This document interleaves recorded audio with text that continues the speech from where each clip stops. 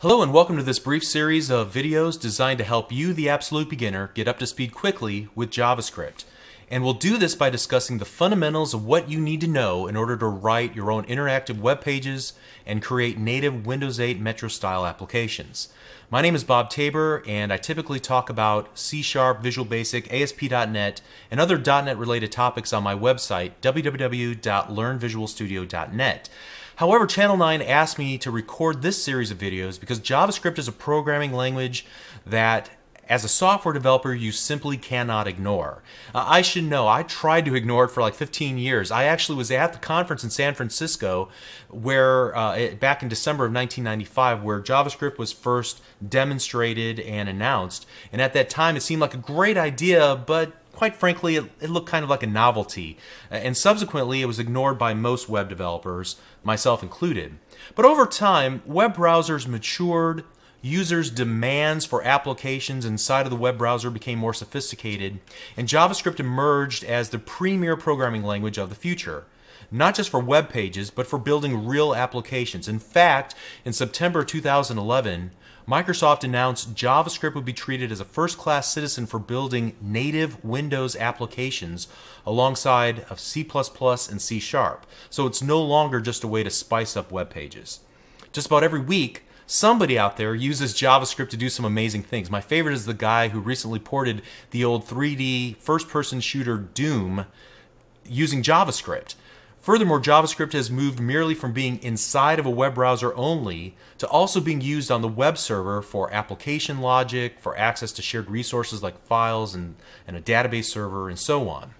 So this series of lessons is designed to help an absolute beginner understand the environment, the language, and the conventions of JavaScript in, hopefully, an approachable manner. If you're already an experienced software developer, well, frankly, this series might move a little bit slow for you. Honestly, there's probably some better ways out there to spend your time. I want to be clear and thorough for the student who's coming to JavaScript as a first programming language, and so we're going to take our time getting to our destination. So here's what I want to accomplish in this series. We're going to start off, first of all, by showing you how to create a simple JavaScript example using a simple programming environment that will duct tape together Notepad and Internet Explorer. And then I'm going to also show you the free powerful tool from Microsoft, Visual Web Developer Express Edition, to help author HTML pages and JavaScript as well, and some of the advantages that we get by using a free tool. We're going to examine other free tools like those that are built right into Internet Explorer to help us debug our JavaScript code, as well as some other tools that are available over the internet at large. Next, I'm going to walk you through the most important language features of JavaScript. These features appear in most programming languages, things like variables and operators and expressions, decision and iteration statements, scope, functions, and so on. JavaScript is a very small programming language, but it's incredibly malleable and flexible.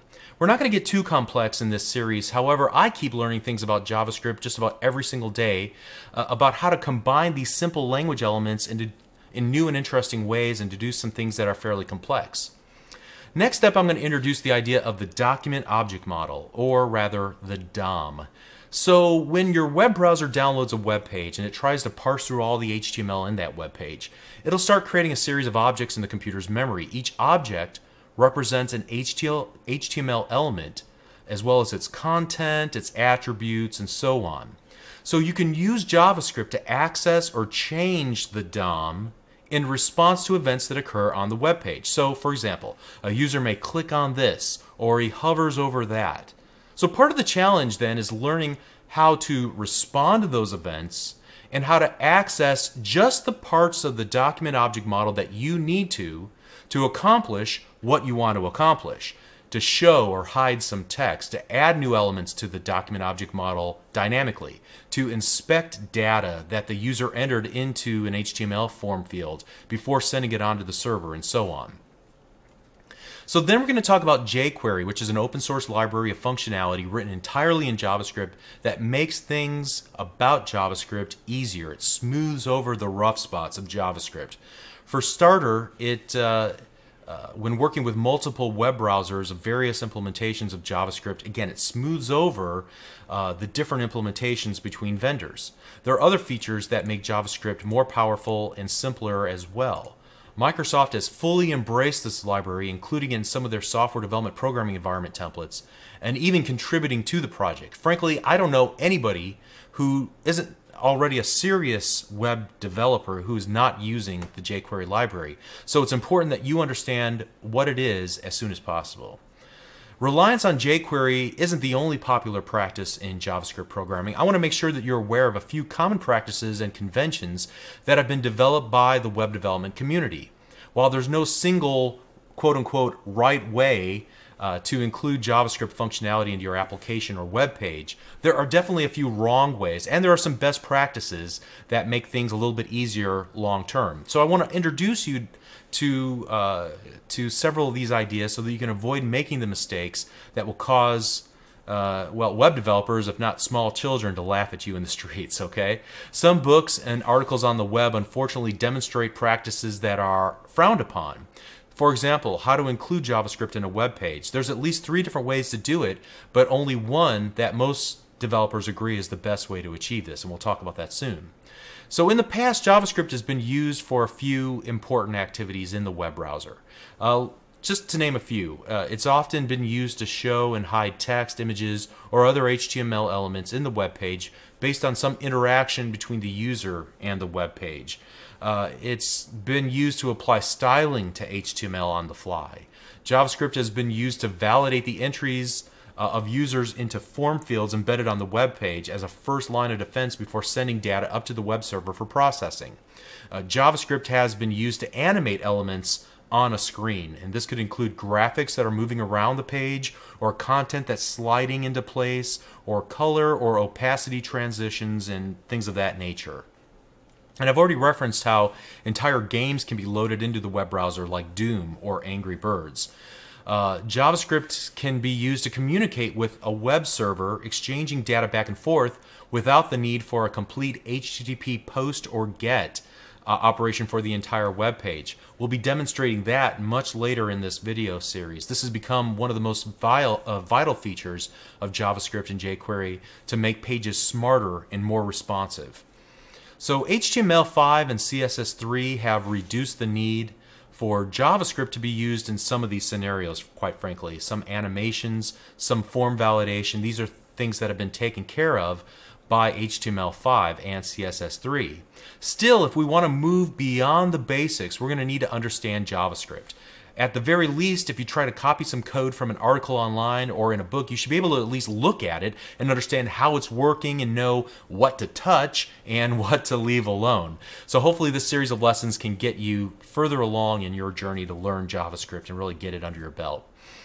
And so that's really the main goal in this video series, as the old expression goes, to give you enough rope to shoot yourself in the foot with. I'm really just kidding. What I really hope is that this fundamental series will give you enough of a foundation that you can make good decisions and decipher other people's JavaScript code so that you can safely modify it and include it in your own web pages. And perhaps as you grow as a JavaScript developer, you can write large passages of JavaScript on your own without using any code snippets. Hopefully this will be one of the first steps that you take to learning JavaScript or learning even more about JavaScript and programming concepts. Alright, so before we get started, the videos embedded on the webpage on Channel 9's website are presented somewhat smaller than how I originally record them, which is high def, 1280 by 720. I'm going to increase the font size of the text that I type into Notepad. However, if the text seems obscured or difficult to read, it might have to do with the speed of your internet connection and how the streaming video works. In that case, you may want to download the videos to your computer first and watch them there instead of trying to stream them.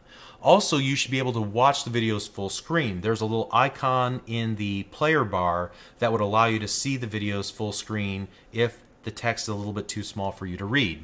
So take a moment, become familiar with the environment, see where the download links are for the videos near the player where you're currently watching this video, or take a look at the player bar to see how you can expand to full screen and then get back into the browser viewing experience.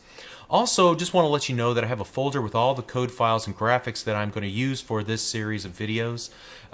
You can see it's here on my desktop, and it's filled with a number of HTML pages, JavaScript, some CSS, some image files, and some other data files as well.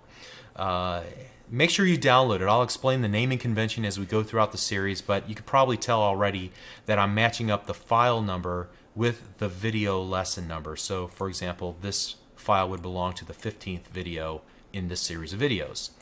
Finally, you are in control of the viewing experience. To get the most out of this or any video series, you should become an active learner.